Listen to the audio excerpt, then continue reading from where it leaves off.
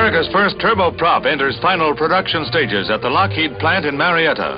The Hercules, now getting its final touches, is designed for cargo carrying and is ready for test flight.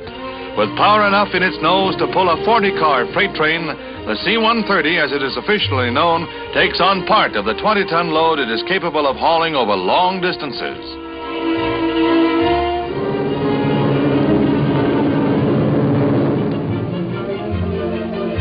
After an incredibly short run, the Hercules is airborne, and 2 engines are stopped, the props feathered.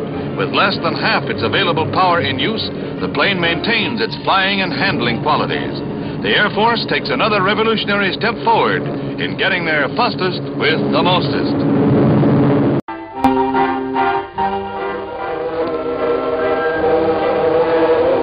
One of the showstoppers is the model plane that is a whiz at aerobatics, with you at the controls.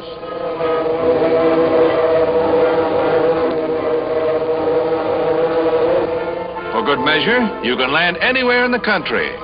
Philadelphia, for instance.